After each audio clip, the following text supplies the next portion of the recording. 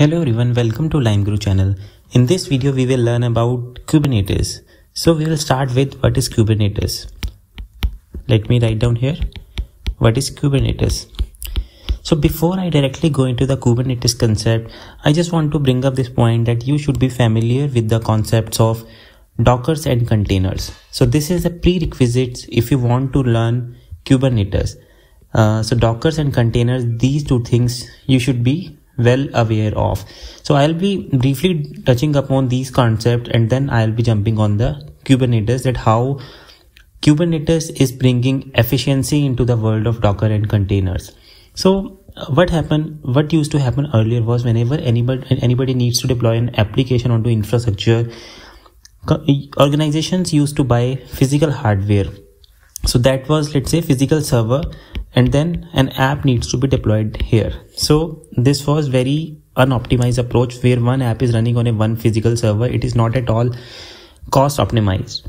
Then concept of VM came into picture. So what the concept of VM was, onto the same physical server, you can divide this server into multiple VMs. So let's say this is my VM1, this is VM2, VM3 and VM4. So on each VM you can run individual app.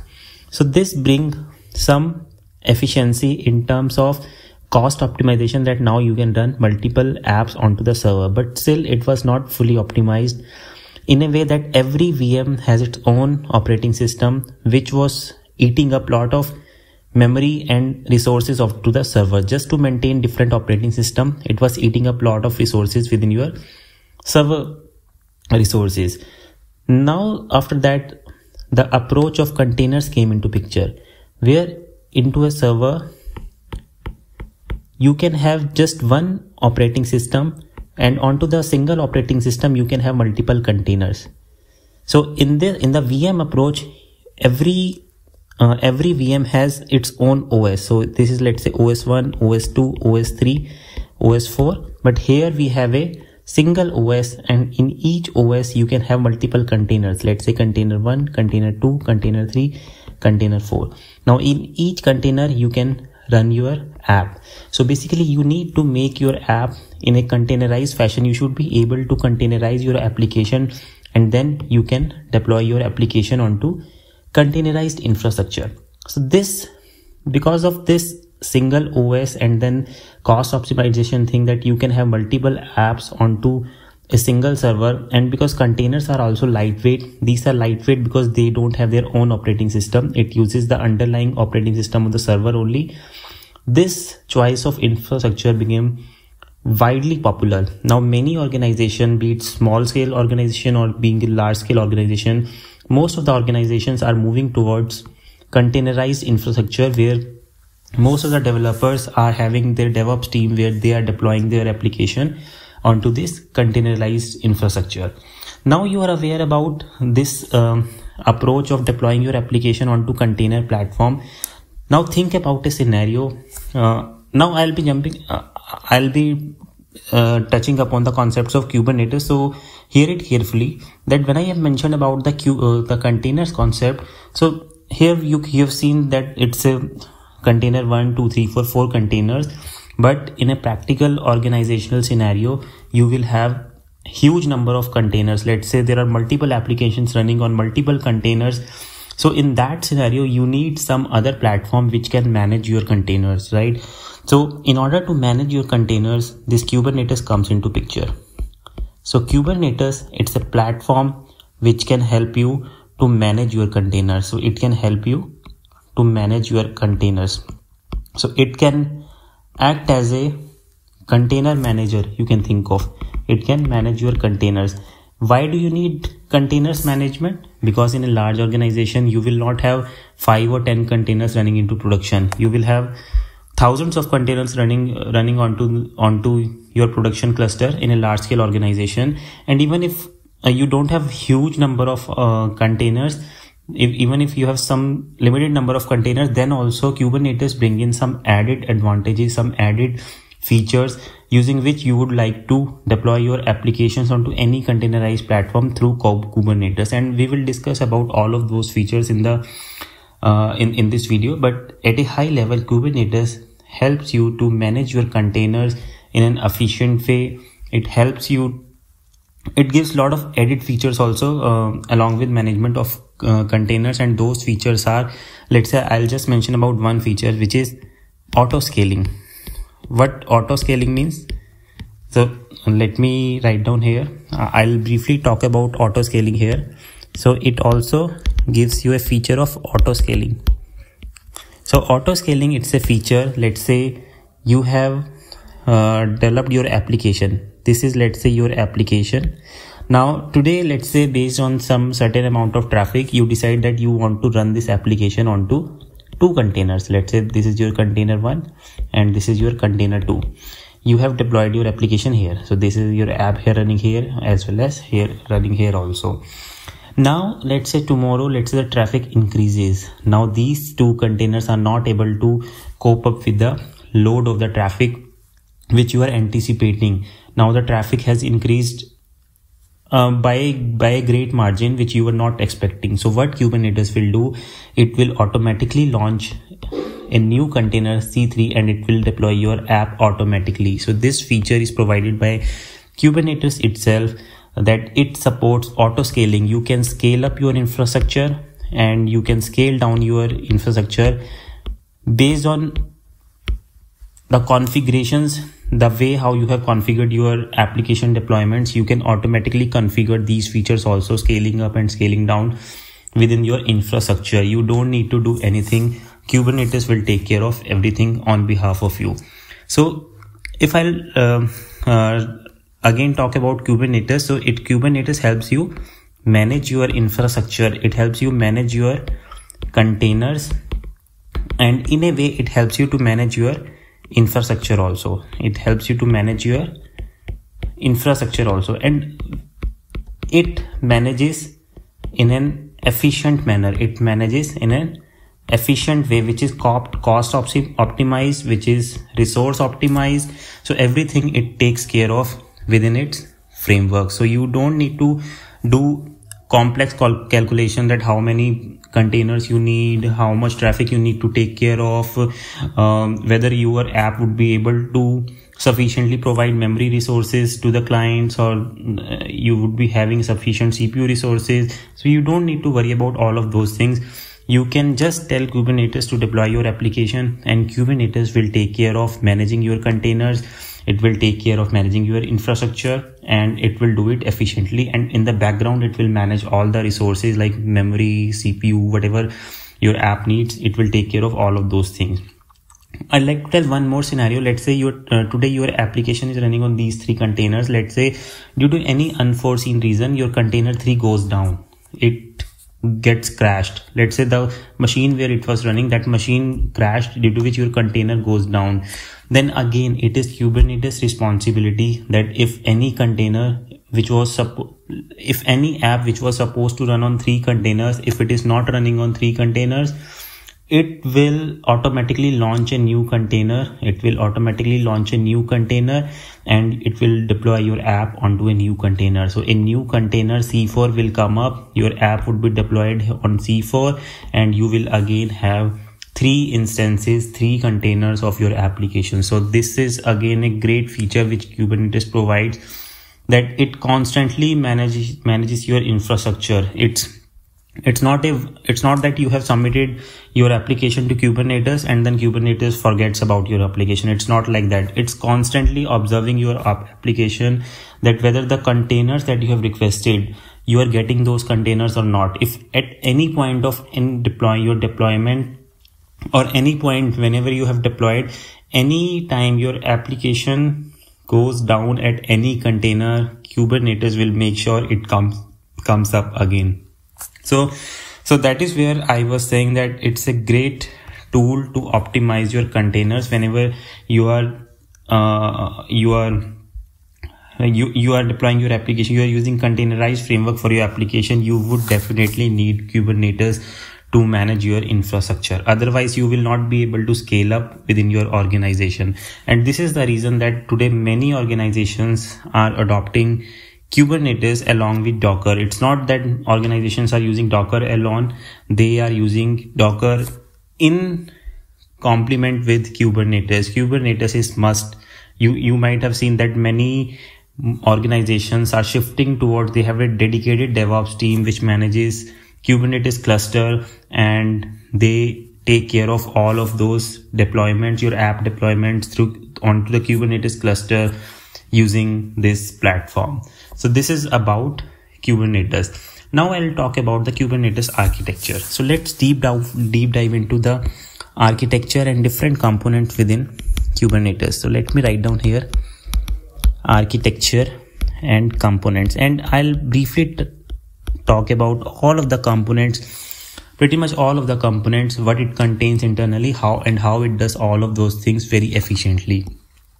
So at a high level, Kubernetes follows the concept of master and slave. So it follows the concept of master and slave. So Kubernetes it's not a single machine, right? It's a cluster you would need to set up where you would have multiple nodes. So you will have multiple nodes onto your cluster, and onto these nodes only your apps would be running. Now these nodes, these could be your physical servers also, or it could be VMs also. Kubernetes is supported with both type of infrastructure. It could be physical infrastructure, it could be VMs. No, but there are multiple nodes. So these nodes are called slaves. And then we have a master which manages all of these nodes, right? And on master also there are a lot of components running which helps to manage all of these nodes. So the slaves are called nodes, and the master is called control plane. Why it is called control plane? Because in this plane Kubernetes would be controlling all of its services, all of its applications through master onto the nodes. So there are two major components within Kubernetes. One is the control plane and other one is the nodes. Now let's talk each of these components in detail. What is control plane and what is nodes? What all services are running on nodes and what all services are running on control plane, and how it coordinates with each other so that your app goes to a Kubernetes cluster very smoothly. I mean, all these things, control plane and nodes, are something internal to Kubernetes cluster. From the developer side point of view, you just need to containerize your application and submit it to Kubernetes. That's it. After that, Kubernetes takes care of all of the things. But here, as we are learning Kubernetes, so I'll be discussing about these deep dive concepts also inside the Kubernetes, how Kubernetes does this all of the things for you smoothly and efficiently. So as I was saying, let's discuss each of the component one by one. So we'll start with control plane first. So control plane, it's a master for your Kubernetes. So it consists of multiple services. First is etcd, second is API server, third is controller, and the fourth one is scheduler. So these all modular services are running onto the control plane or the master of the Kubernetes cluster. So these services are running on the master of the Kubernetes cluster, and we'll talk about each of these one by one now. What is etcd? So etcd, you can think of, it's a configuration store. It's a configuration store, or you can think it of as it's a database of your Kubernetes. So all of the configurations that you provide for your application, let's say you are saying to Kubernetes that this is app 1, you want to run it in 3 containers, and in order to run the containers you need to specify some Docker image also, right? As I was mentioning earlier, in order to learn Kubernetes you should be aware about containers and Docker. So that's where I was coming into that. Deep inside you would be deploying your Docker image only onto the container. So certain configuration, let's say in order to deploy your application, what configurations you need to provide to Kubernetes. You need to provide the basic configuration is, let's say you need to specify your Docker image. You need to specify that how many containers you want to run. You need to specify that So let me go back here. So this is I was saying that let's say you have an app and you want to deploy it onto 3 containers. So how Kubernetes will decide initially that how many containers you want? This is basically done through certain configuration that you need to provide to Kubernetes. So this is where the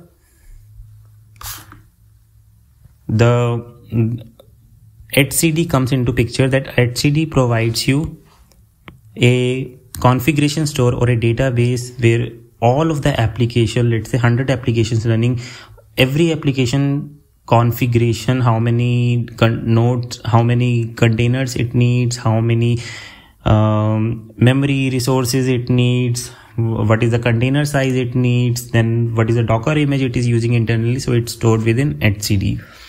Second component is the API server. Now API server, you can think it as it's a gateway to your Kubernetes cluster. Gateway to your Kubernetes cluster. So anything you want to do with Kubernetes has to be done through API gateway. So every feature, every service, every module within Kubernetes is exposed as an API, and you would be interacting to Kubernetes cluster through this API server only. And internally Kubernetes will decide what it has to do. It has to store the configuration in etcd, it has to use the controller, it has to use the scheduler. It would be done by Kubernetes. For you, it's a Kubernetes server only.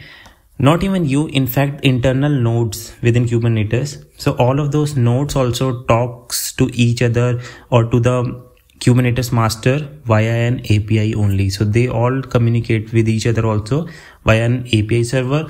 And from outside world, if you want to communicate with Kubernetes, you will also communicate to Kubernetes cluster via an API server. So as I mentioned, it is a gateway to Kubernetes cluster.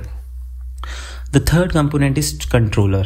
Now, how Kubernetes is designed is that it maintains a separation of concerns. So every component has its own responsibility, and it is achieved through controller. So there are a bunch of controllers available within Kubernetes which does its own job. So just to take an example, here I was saying, let's say you have deployed an app and you have given that you want to run your app on 3 containers, container 1, 2 and 3. And if some container goes down, then Kubernetes will bring it up automatically for you. How it does that? It does it with the help of a controller. So let's say there is one controller which is replica manager. Replica manager is one of the controller, let's say, which manages that if you have given that you want to have 3 replicas of your containers, then it will make sure that this controller will make sure that 3 containers are always running. So this is the job of replica manager controller. So similar to replica manager controller, there are other container also. Let's say you want to expose your code as an API, as a service, then there is a service controller, and whole lot of bunch of controllers are available. So but the main thing is that for every responsibility there is a different controller. There could be controller 2, there could be controller 3, there could be controller 4. So every controller does its own job independently, and they maintain their own configuration also within etcd. So whatever, let's say if these containers need to persist the state somewhere, so they would be maintaining the state in etcd. So it's a internal configuration store also for Kubernetes. Let's say one of the controller could be, let's say they are just observing all the nodes, whether all the nodes are up or not. They are observing if any nodes goes down, then Kubernetes should be able to action properly. So that is the function of another controller. So that is how these controller works. Every controller is independent of each other, and every controller has its own responsibility to take care of within the Kubernetes paradigm. Now let's talk about the fourth component, which is scheduler. What is scheduler? Scheduler is basically, let's say when you submit your app to Kubernetes cluster, okay, that this is an app you want to run onto Kubernetes cluster, then scheduler will come into picture. Scheduler will say, okay, this is the app, and scheduler will schedule your app to be deployed onto the nodes. So this component is basically responsible for deploying your app onto the nodes, and within nodes also it's your app would be launched within containers. And to be specific, in Kubernetes, your app would be launched within a pods, and we will discuss about these pods concept later in the video. Just hold on for this concept. For the time being, you can think of that your app would be launched inside the containers, as you might have seen in the Dockers also. So your app would be launched within the containers, and those containers, spinning up of those containers would be scheduled with the help of a scheduler, and this scheduler will come into picture at that point of time. So these are all the components of control plane. Now moving to the pods. Moving to the nodes. So here we'll talk about nodes now. Now, master would be, let's say there would be one master or two master within your Kubernetes cluster, and let's say one would be active and second would be passive, just to make the cluster, your Kubernetes cluster, highly available. But the master would be, you would have few instances of master which needs to monitor the cluster. But within the cluster, you will have multiple nodes. These nodes or slaves are the actual machines where your apps are deployed. Let's say if you have 1,000 apps getting deployed in multiple containers, then all the containers would be split up within these nodes. So there would be multiple nodes within your cluster. So that's where I have created multiple boxes here. So there would be multiple nodes within your cluster, and individual services within these nodes. That what does each node consist of? So each node consists of, first is the kubelet agent. Second is the Kubernetes proxy, and third is your container run environment. And we will discuss about each of these three now. So what is kubelet agent?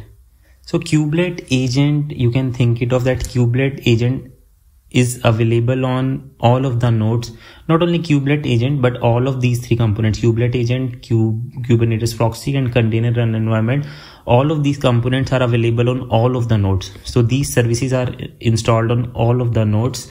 And to be specific, for the kubelet agent job is to communicate with your master that it is up and alive. So this kubelet agent ensures that your node is alive, and it keeps on sending this information to the master that I am alive. You can submit any application to me. If you want to host, launch up any containers onto my space, that then me as a node, I am alive. So it keeps on sending the heartbeat to the master, and then that's how master gets to know that which all nodes are alive and which nodes are not alive, so that it can schedule the deployment, it can schedule the app containers appropriately on the nodes which are active. So kubelet agent, you can think of, it's kind of a heartbeat mechanism which keeps the master updated whether it's alive or not. Kubernetes service is the second component. Kubernetes proxy is the second component, and its job is to make the network components within this node available outside the world. What does it mean? Let me make it more simpler. So let's say you have deployed your application onto a particular node. Your app is running. So how you would be able to access your app? You need to expose this app onto some port, and you need to access this app via certain IP or an endpoint, right? So this thing, exposing your app to an external world, is managed using a network protocols, and all of those network protocols are taken care by Kubernetes proxy. So Kubernetes proxy, you can think it of, its job is to have a proper network interface for your application, and this job is done by Kubernetes proxy. The third piece is container run environment. Now container run environment, you can think it of, it's a Docker component within your nodes. So every node, most of the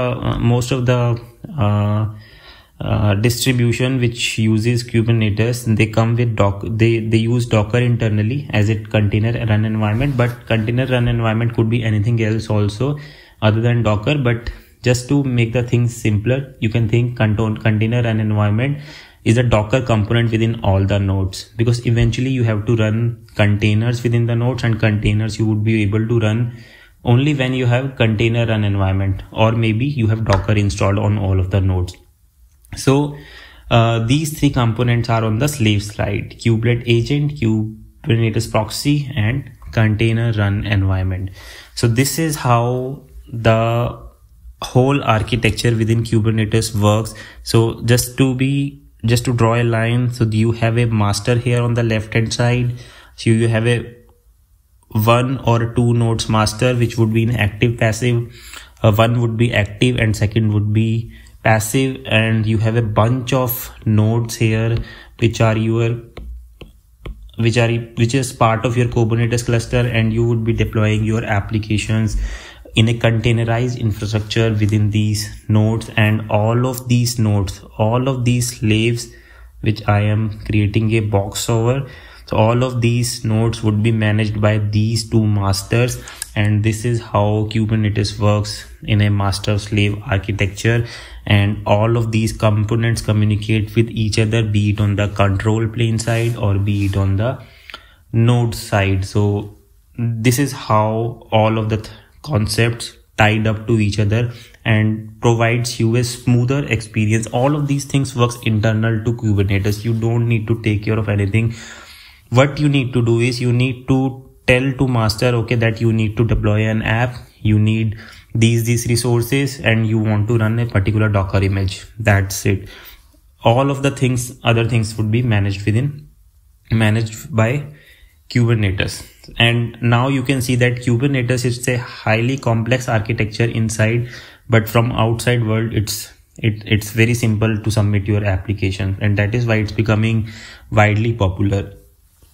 Okay, now moving on to the next set of concepts. We have talked about the Kubernetes architecture and internal components. We'll talk about some more concepts or components within Kubernetes. So the first thing I like to cover is kubectl. What is kubectl? Now you have basic idea about Kubernetes cluster. So let's say this is your Kubernetes cluster, this is your master, and behind the master, let's say you have multiple nodes running. This is your Kubernetes cluster, and I'm sure now you can visualize it better, what all things are running on your master and what all things are running on your nodes. Based on the concept we have discussed here. Now what is kubectl now? So I told you that one of the component within master is API server, and anything you have to do with your Kubernetes cluster, it has to be done via API. Whether you want to submit your any app for deployment, you want to change any configuration within your cluster, you want to, anything you want to do, you want to bring some containers down, you want to create some new containers, anything you want to do, API is the gateway for your Kubernetes cluster. There is no other way that you can talk to Kubernetes cluster. Now kubectl, it's a command line interface. It's a command line interface which helps you to communicate with these APIs. Now this command line interface exposes different commands. Let's say you want to view all the containers. So the command is kubectl get pods. So, and as I mentioned that hold on to the concept of pods, we are going to cover these pods concept also, but you can think it for now that pods is a container. It's not actually container, but for the time being you can assume that pods is similar to container, and we will discuss it in few minutes what this actual pod is. But coming back to the kubectl concept, so using kubectl you can communicate with the Kubernetes cluster using CLI command line interface, using the kubectl commands, and behind the scenes it would be using the Kubernetes APIs, and it would be doing all the stuff onto the Kubernetes cluster. So it's a great utility. You can think of it, you can call it as a utility using which you can do command line. You can run your commands on the command line on a CLI, and you can communicate with your Kubernetes cluster. Now, second concept I would like to touch upon is the replica set. And I have already talked in brief about replica set. So replica set is a type of a controller. Again, going back to this notation. So controller, there is on the master, there is a controller also, right? There is a controller also on the master, and one of the controller is replica set controller. One of the controller is replica set controller. So it is a controller within your master or a control plane, and its duty is to maintain the same number of replicas for your application containers which you have requested for. And as I was explaining earlier, let's say your app was supposed to run or contain 3 containers, C1, C2 and C3.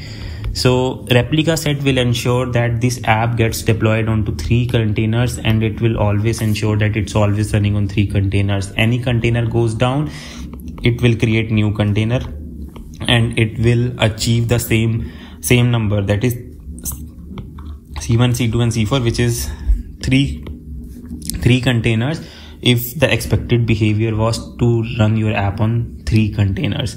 So that is something, that is the concept of replica set, which is provided out of the box within Kubernetes. Third concept I would like to cover is volumes. Now let's say, so if you want to mount certain external volumes, external hard disk space which you can leverage within your containers, so you can do it with the help of a volumes. And this is the concept within Kubernetes, that it helps you to mount external space, mount external disk space. So it gives you some persistent storage, and its usage is to give you persistent storage, because containers are not persistent. Once you stop the container, once you delete the container, everything you have stored within the container will go away. It will not be persistent.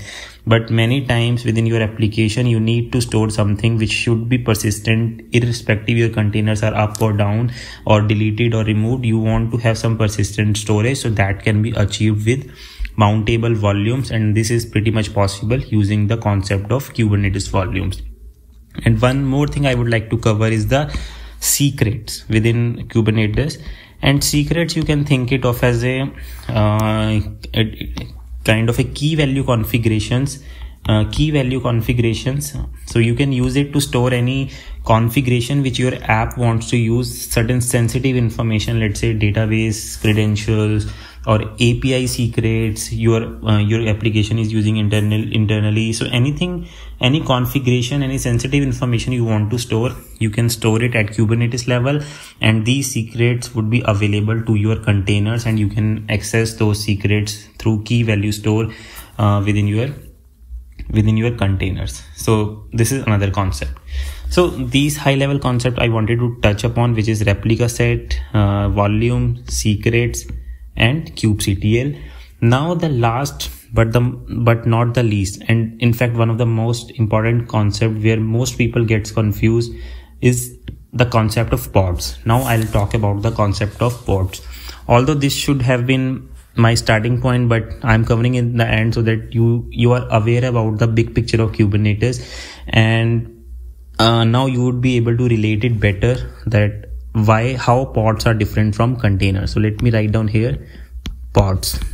So we have been talking containers and pods interchangeably in this video, but these are not interchangeable words. These two are different things which would be clear to you now. So what are pods? So as we discussed, that whenever you want to deploy your application, in Docker world, how it used to happen was that you containerize this application and then you run containers. let's say you have this container and you run your app onto this container, right? But in Kubernetes, the same application is deployed within a pod. So you deploy your application within a pod and your container is inside the pod. So you can think of pod is it's a wrapper on top of a container, which pod encapsulates the container within. So container is inside the pod. And why Kubernetes has done that? Because in pod you can have multiple containers also running. And if you have heard about the sidecar pattern, let's say you want to have certain basic services. For example, let's say your application is exposed as an API and you want to have certain authentication mechanism. So you don't want to hard code or you want to have loose coupling for authorization and authentication, and you want to have a separate module for authorization and authentication. Then you can launch a second container as a sidecar pattern within your same pod, and this pod will have both the things, like your container also and the sidecar container also, which might be authorization and authentication. And this is just one example, but there are lot of other things which Kubernetes needs internally within the pod. And it let's say, for example, service discovery. Whenever you have deployed your container and you want to access it using some endpoint, so internally it uses certain features of a pod only, using which it discovers the container, that okay, where is your service running. So there are certain things which Kubernetes needs internally to manage its architecture efficiently, and that is the reason that Kubernetes has this additional concept of a pod, and they have wrapped this pod around the containers.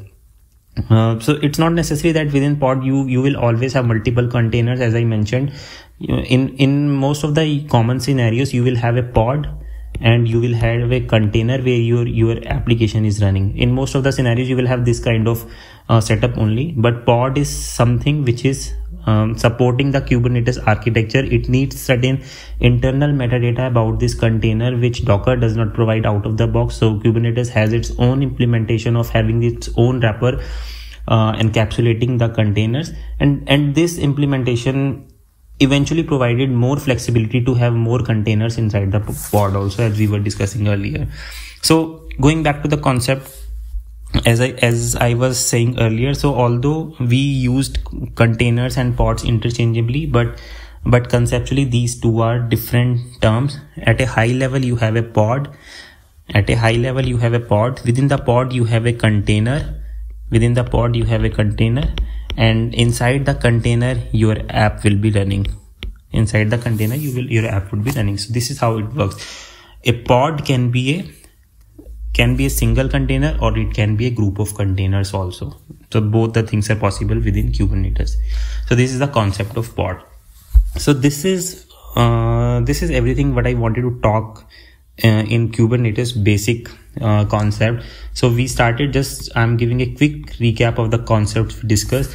We started with what is Kubernetes, where we talked about different old approach of deployment and containerized approach of deployment, and then we talked about Kubernetes comes out of the picture to help you to manage your containerized infrastructure. So that is where Kubernetes comes into picture. And then we talked about some added features like auto scaling, scaling up or scaling down your application, managing your infrastructure. If something goes down, it can automatically come up, self-healing features. We discussed about that. Then we deep dive into architecture and components, where we talked about the control plane and the nodes. Your cluster consists of two things: control plane, which is your master, and all the nodes, which is the slaves, and how every component is in sync with each other through multiple different components within control plane and on the nodes. We discussed about that. And then we talked about certain added components within Kubernetes, which is kubectl, which is command line interface. Then replica set, which helps to maintain the minimum replica which you have requested for. Then volume to mount external volume, secrets to store sensitive information. And the last we discussed about the concept of pods, which is a wrapper around container. It could be a single container or it could be a group of containers within the pod. So this is the basic concept we have uncovered in Kubernetes. That's it for this video. If you like this video, do share it with others. Do press the like button and do subscribe our channel for more technical videos. Thank you.